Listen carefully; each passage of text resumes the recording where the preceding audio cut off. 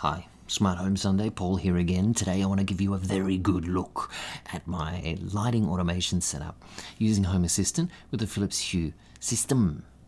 So, first of all, I'll give you a little bit of a demo. I've got the Philips Hue app running here, and I want to show you the default behavior of the Philips Hue app. So I've got this set to Office Bright. Now if I turn the light off and I turn it back on, it's going to go back to the setting it was. So if I set it over to concentrate, now it's concentrate, I'll turn it off, and I turn it on, it goes back to the scene that it was previously on. So it returns to its previous state. That's all good. Home Assistant isn't doing anything. Now let's put Home Assistant into the picture. So here I have 3 automations, but the one we're interested in right now is Office. I'll turn the automation on.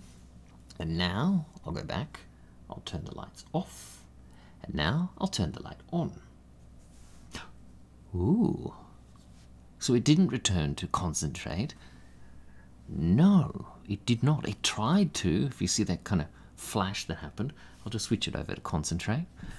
Let's turn it off. I'll turn it on again. Ooh, flashed up a little bit more there, didn't it? Yes. So let me explain what's happening. When I turn this on through the app, it's telling the Philips Hue hub to turn these lights back onto the last scene they were set to, so concentrate. But at the exact same moment, there is a little signal from the Philips Hue bridge being sent to Home Assistant that says, hey, that light, it's just been turned on. I thought you wanted to know. And Home Assistant says, I did want to know, yes, thank you. Let me just check what time of day it is. It looks up on a little if-else statement and says, it's just after midnight. This is the setting that you should be on. And so it runs a little script, and that then sets the light temperature and the brightness of those lights. Very nice, very quick. Let me just try that again for you. Press the button. And it's working super quick. Now I can override the setting. So what I'm actually looking for, I'll show you the automation. Let's have a look at the automation here. So what I'm actually looking for is when that light is turned on. That's when the automation runs. What does it do? It looks up in this little table. Oh, this took me some time to figure out.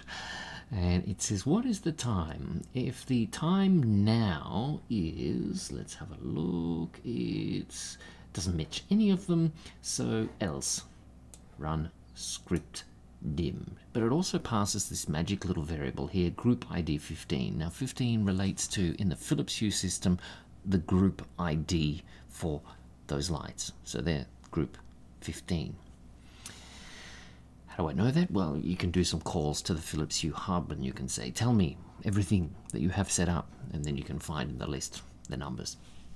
So, the script. Let me show you the script. Since last time we looked at this, in last week's video, let's have a little look here. So, you can see the structure here. There is each script energized, setting up this field group ID. For example, passing 15, then it runs a sequence. So it's calling the API, the REST API command. It's another video on that. And then we're passing through these variables, group ID, whatever the group ID was, the automation passed over to the script. So that's where the 15 is being passed through.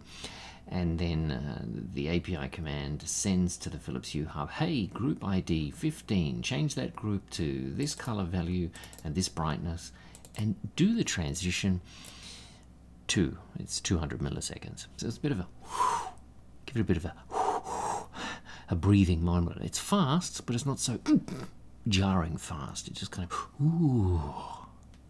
I've tried a few different numbers and speeds there, and this is what I like so far. So there's the script. I'll go back to the automation.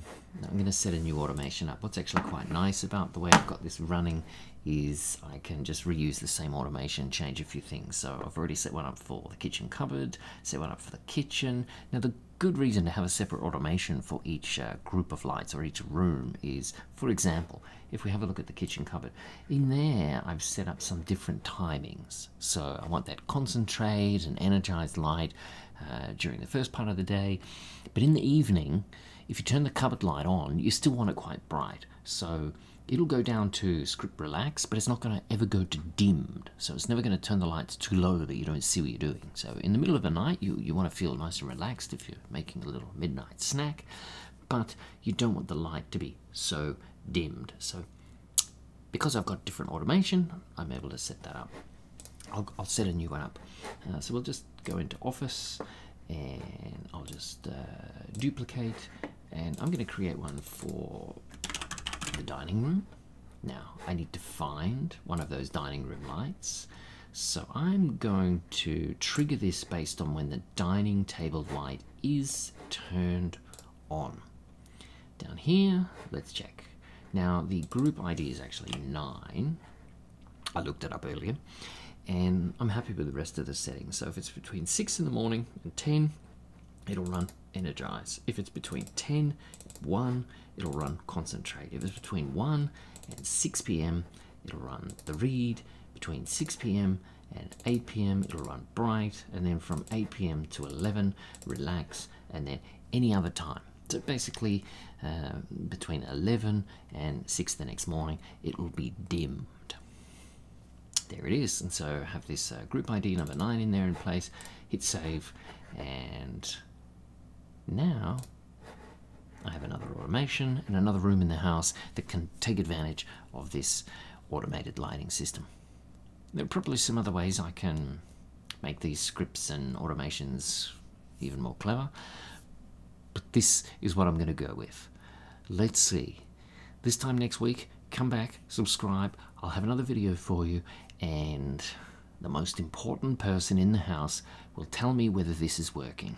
So this is now live everywhere in the house, not testing anymore. So let's find out what Jenny thinks next week. Has it been working? Hopefully I'm all smiles next week. I'll try and go into some more detail if you're interested in this. Let me know in the comments, and I can try and do a bigger all-in-one video of this adaptive lighting setup. This is what I'm going with right now. There's many reasons why I'm doing it as kind of a piggyback or a next layer on top of the Philips Hue. I can go into that another time. But yeah, hope you enjoyed this. And I look forward to seeing you next time. Thanks for watching. Bye. We'll just try it again. Hang on, here we go. Oh yeah, it works.